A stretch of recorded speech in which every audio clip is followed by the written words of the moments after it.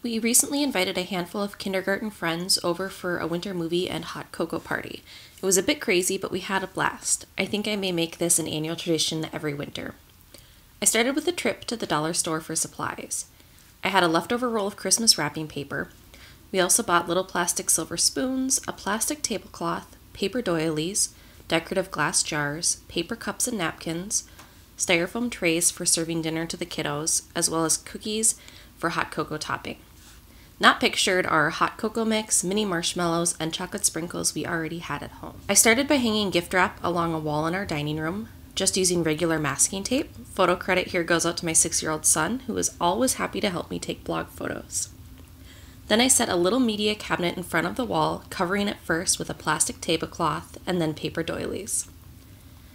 Then we covered it with all of our hot cocoa bar essentials.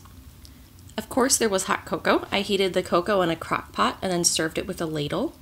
It was hot, so I made sure that I did this and not the kids. For toppings, we had whipped cream topping, crushed Oreos, mini marshmallows, chocolate sprinkles, and cookie sticks. To make serving easier and to keep the kids from losing their cups, I labeled each paper cup beforehand using a black paint pen. We also made a hot chocolate themed craft, Shrinky Dink keychains. I took sheets of shrink film paper and divided them into 6 squares.